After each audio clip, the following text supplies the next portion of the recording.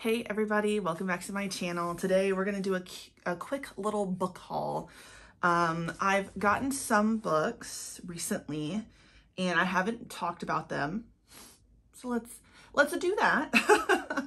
First, I'm actually going to talk about the Book of the Month Club books I got because I asked on Twitter, what is everybody else getting? Because I really could not make up my mind. I skipped the first month. I skipped March. So April finally got to pick, no, I skipped April and got to pick in March. So the first book I chose was The Hacienda by Isabel Cañas. And a lot of people actually ended up picking this one from the comments that I received on Twitter. It looked like a really great book. It was the first one that actually stood out to me based on the cover.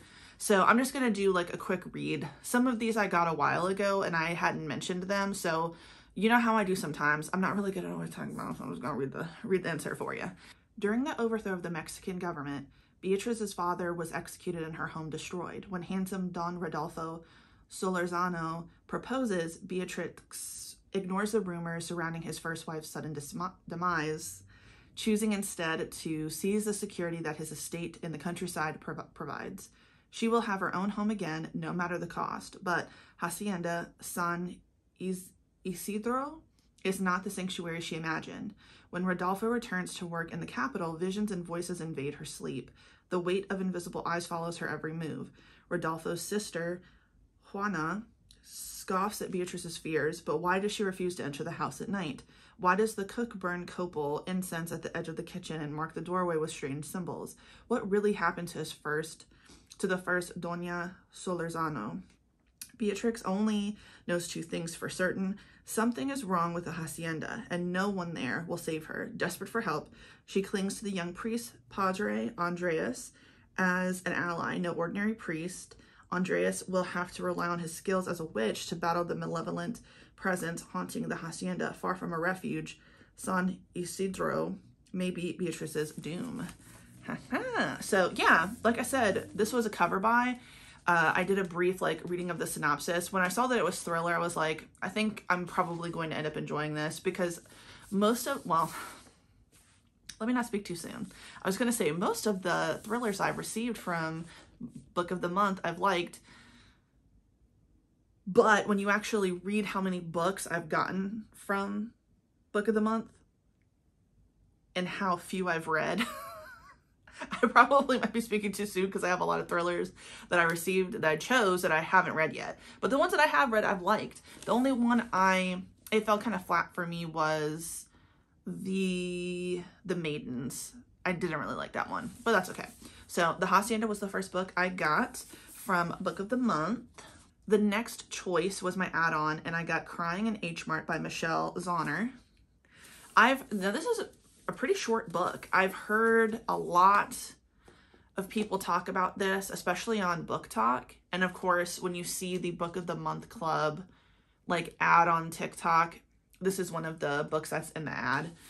So I was really interested in it. Everybody says it's really good, but it's also heartbreaking. So I'll read the insert for those who don't know, like my mom or my sister probably haven't heard of this book.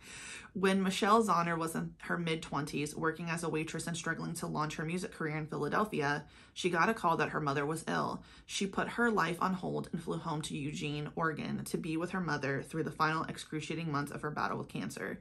This is Zauner's searingly candid coming-of-age story of growing apart from and then back together with her Korean identity and of forging her own path in the wake of a devastating loss. With humor and heart, she tells of growing up Asian American, straining to meet her mother's expectations, moving across the country, returning home to reckon with grief.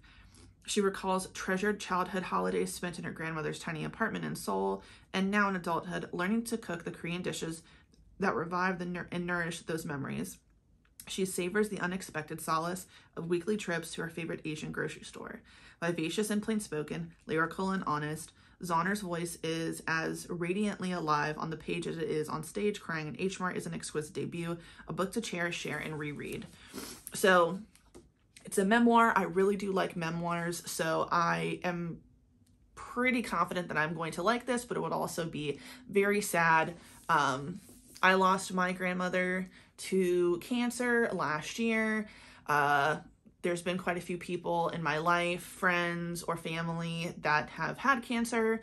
I had skin cancer, so this might be something that is going to break me, because I've seen a lot of people talk about how it really not negatively affected them.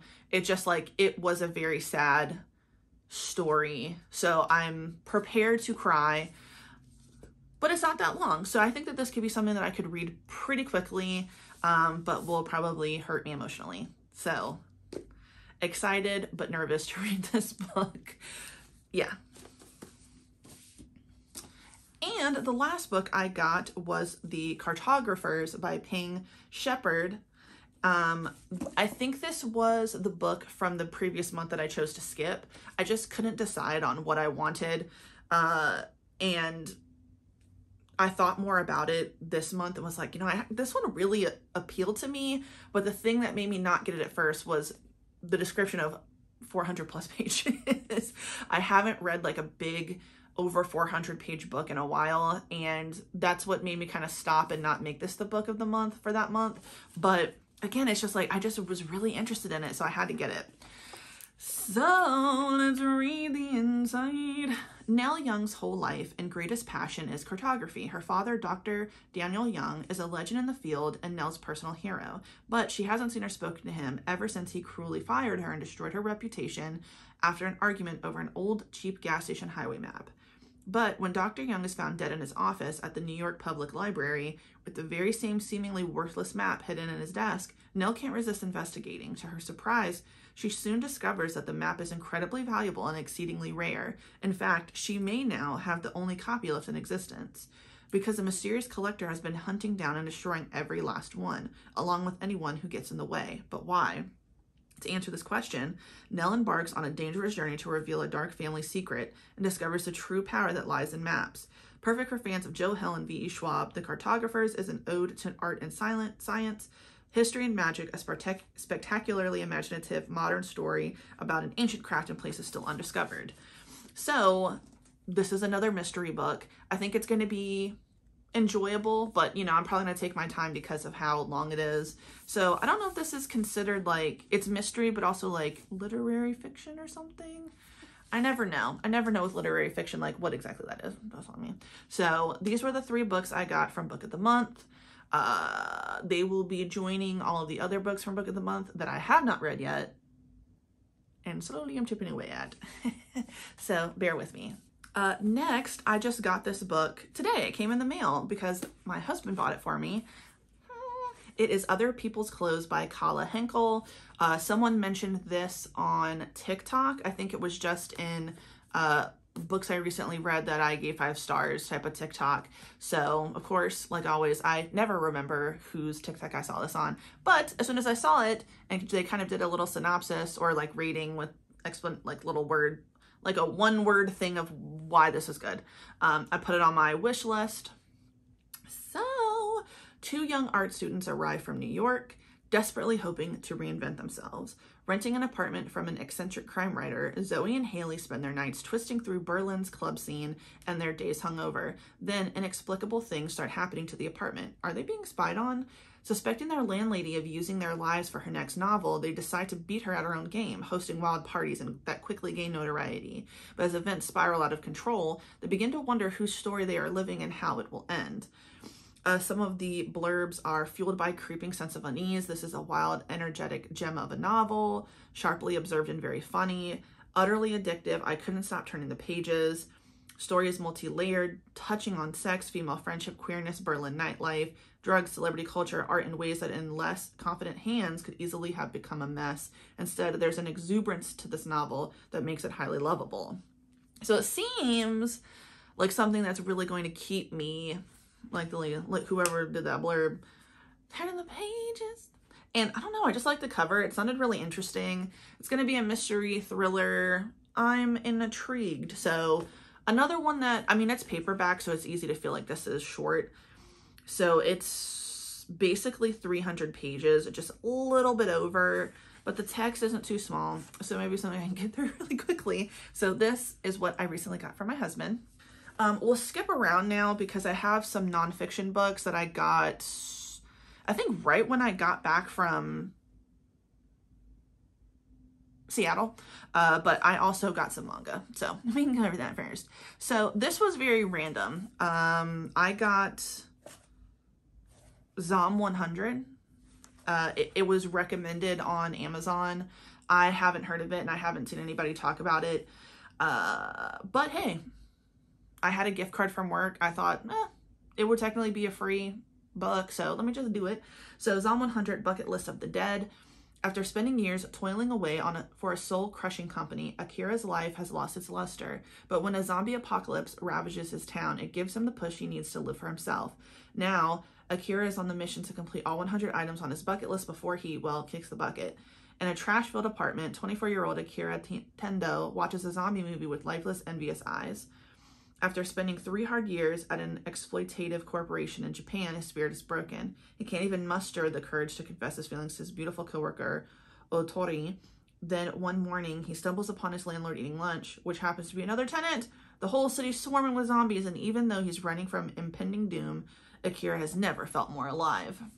I think the first 3 volumes are available to purchase, but I don't know how long the series is going to be. Just skimming through the artwork, it definitely looks like it's going to be like a mixture of some humor, but also it's a zombie apocalypse, so there's some blood, there's some despair, there's some fighting. So yeah, this was a book that I recently got just because it was suggested to me. More on the manga TBR, like I needed that. Next, I don't know if I mentioned that I got these first 3, but my husband just bought me the last 2, so it's going to be One Piece.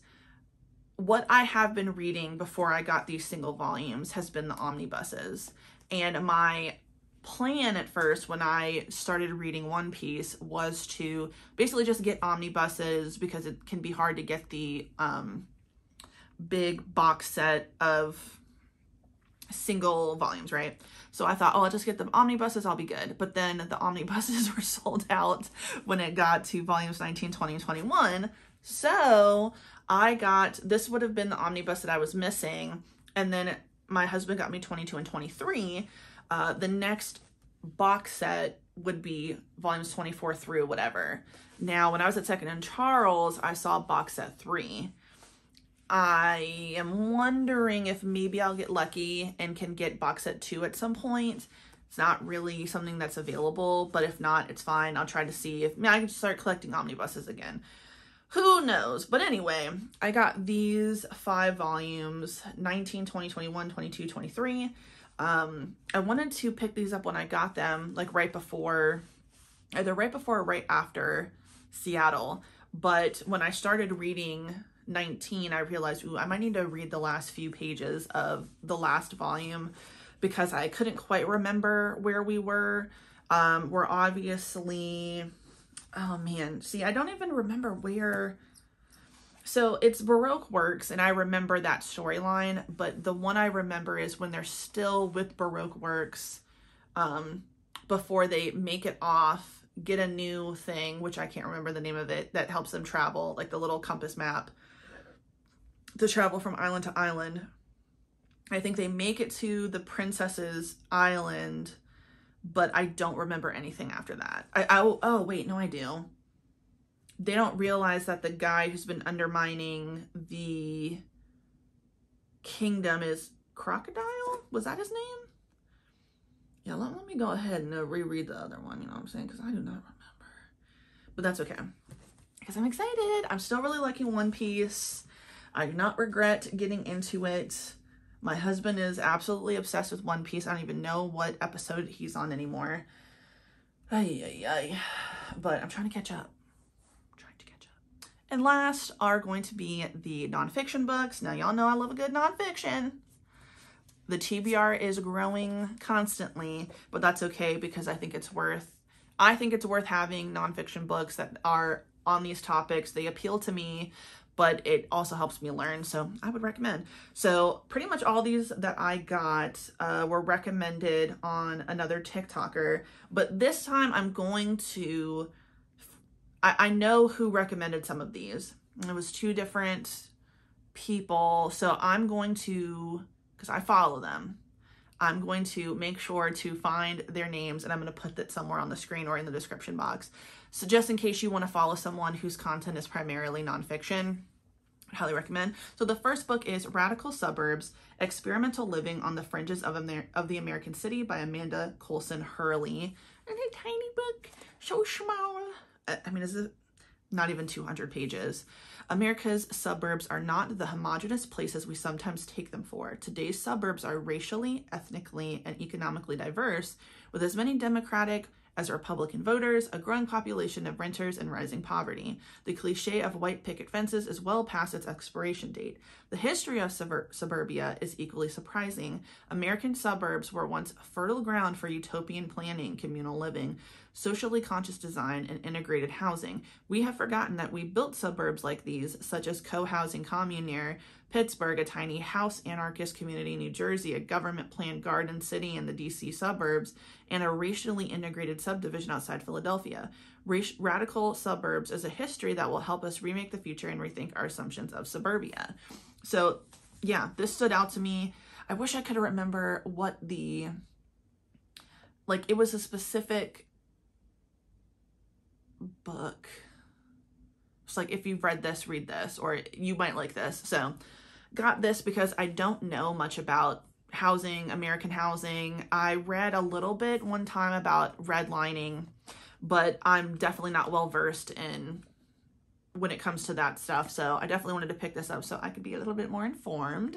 If you've read this, please let me know what you thought in the comments.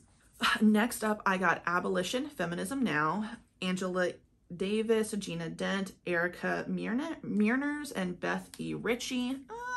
Pretty sure that this was not mentioned in the one book haul from a few months ago where my husband got me books. I'm pretty sure I got this after the fact, so forgive me if I've mentioned it already, and if I didn't, act like I didn't even say that. As a politic and a practice, abolition increasingly shapes our political moment, halting the construction of new jails and propelling movements to divest from policing. Yet, erased from this landscape are not only the central histories of feminist, usually queer, anti-capitalist grassroots and women of color-led organizing that continue to cultivate abolition, but also a recognition of the stark reality. Abolition is our best response to endemic forms of state and interpersonal gender and sexual violence. Amplifying the analysis and the theories of change generated from vibrant community-based organizing, Abolition Feminism Now traces necessary historical genealogies, key internationalist learnings, and everyday practices to grow our collective and flourishing present and futures. So yes, I want to be more informed on abolition. I want to be more informed on defunding like the police and stuff like that. I absolutely agree, especially in America, the way that the prison industrial complex is frightening. The justice system is not fair. And I would like to know more and get more information on that particular subject. So I'm interested in this one. Again, if you've read this, please let me know what your thoughts are in the comments. I'd love to know. Or if you're interested in reading it, make a buddy read. Who knows? I'm starting to annotate now, y'all. So a little bit of book ASMR. Yeah, I'm excited. Next, I was actually going to get this book as an add-on for Book of the Month Club for the month that I skipped, but because it wasn't one that was a Book of the Month pick, I couldn't make it just that. So it's fine. I ended up getting this as a paperback anyway, and it is Trick Mirror by Gia Tolentino, Reflections on Self-Delusion. Looks like this. So this was an add-on for Book of the Month. So hey, if you are still trying to choose, maybe pick this one up. It sounded interesting to me. Gia Tolentino is a peerless voice of her generation, tackling the conflicts, contradictions, and sea changes that define us in our time in this dazzling New York Times bestselling collection of 9 original essays. Written with a rare combination of generosity and sharpness, wit and fearlessness, she delves into the forces that warp our vision, demonstrating an unparalleled stylistic potency and critical dexterity. Trick Mirror is an enlightening, unforgettable trip through the river of self-delusion that surges just beneath the surface of our lives. In each essay, Tolentino writes about a cultural prism, the rise of the nightmare social internet, the advent of scamming as a definitive millennial ethos, the literary heroine's journey from brave to blank to bitter, the punitive dream of optimization, which insists that everything, including our bodies, should become more efficient and beautiful until we die, gleaming with Tolentino's sense of humor and capacity to elucidate and the impossibly complex in an instant, and marked by her desire to treat the reader with profound honesty. Trick Mirror is an instant classic of the worst decade yet. I'm pretty sure that this is recommended in TikTok as well. But I mean, at this point, almost every damn nonfiction book I get is recommended on TikTok. And hey, it's the winner of the Whiting Award. I don't know what that is, but it won. Have you read this? Let me know. These next two I was really, really excited about getting, and I couldn't decide if I wanted them as an ebook or if I wanted them physical. But we all know I prefer a physical book if I can. Hashtag Church 2, How Purity Culture Upholds Abuse and How to Find Healing by Emily Joy Allison. An examination of purity culture from the creator of the hashtag Church 2 movement. Sexual abuse is utterly rampant in Christian churches in America, and the reasons are somewhat different than those you might find in the Me Too stories coming out of Hollywood or Washington. Church 2 turns over the rocks of the church's sexual dysfunction, revealing just what makes sexualized violence in religious contexts both ubiquitous and uniquely traumatizing, and lays the groundwork for survivors of abuse to live full, free, healthy lives. So yeah, as soon as someone mentioned this in a TikTok, I was like, wow, that's definitely up my alley as someone who is agnostic, atheist, somewhere in between there, who is critical of churches and organized religion, but we're not going to get into that. Okay, we're not going to get into that. That's just my personal opinion. I'm a little critical, I think, for good reason. And this is coming from someone who is baptized as a Catholic. My mom's side of the family is Catholic. My dad's side of the family, I mean, they hold, I actually don't know if my dad's side of the family is just Christian or if it's like Baptist Christian, because that I do not know the difference between all of them. I don't know the difference between all those, like, I don't know. And my dad's uncle, so my great uncle, his wife, my great aunt, they all do a service on Sunday on Facebook Live, which I think is really great. But, I'm someone who is critical of organized religion. I'm not a fan. And I think something like this is really important to read, whether you are like me or you are someone who is religious. I have friends that are Christian. I've had friends that are Mormon. I went to Mormon church with my friend once, well, not just once, but a few times when we were teenagers.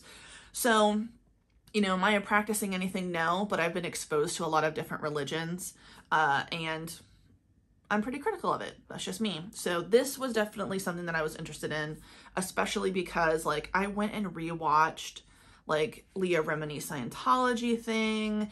I was just following someone on TikTok who was doing a series about those, like, hey, we're going to send you to a boot camp for kids because you're not acting right, but it's all about scripture and church. And obviously none of those things, none of those facilities are actually there to help children. It's for trafficking, it's for abuse, it's for labor. I mean, these kids are starved, they're abused. It's pretty brutal.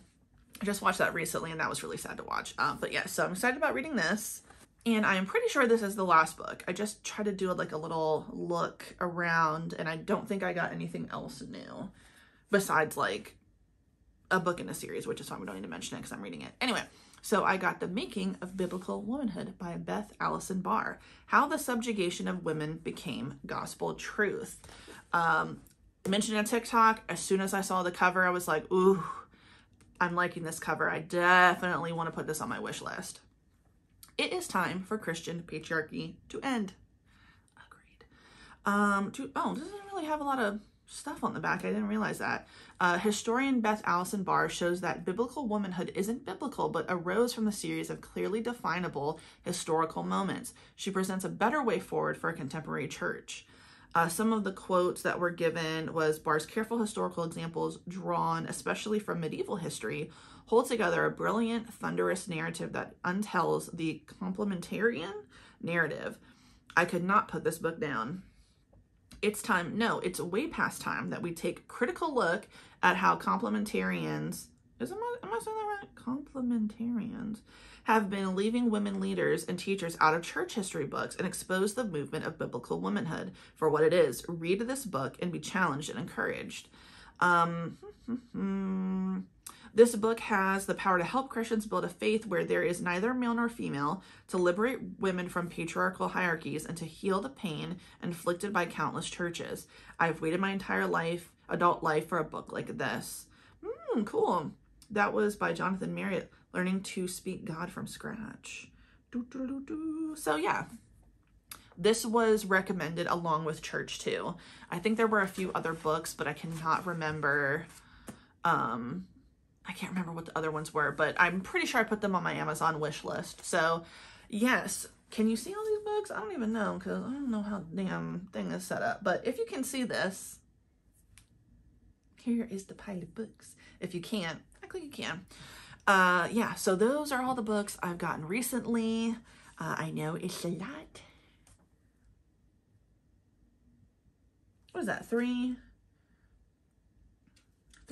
6, 9, 12, so 15 bucks. Ay. I didn't need them, but I wanted them.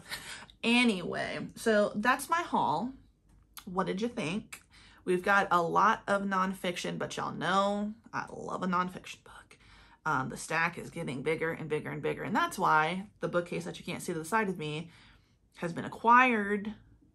I'm trying to put to good use because I'm running out of places to put books, and even though I don't really care about putting books in front of other books, it's not my favorite. So we're gonna switch it up. We're gonna make sure that these get, properly put away. So yes, thank you for watching my little haul video. Are any of these books sound, appealing to you? If so, let me know in the comments. Once again, thank you so much for being subscribed to me. I really appreciate it. And if you like the video, please like the video, give it a thumbs up. And if you like it, follow me, subscribe to me, please, or hit the notification bell. I'm trying to do new stuff. Trying to not just do hauls, wrap-ups, and TBRs. I'm doing things. I'm doing a vlog right now. So, yay! So, thank you so much for watching. Have a good day. Goodbye.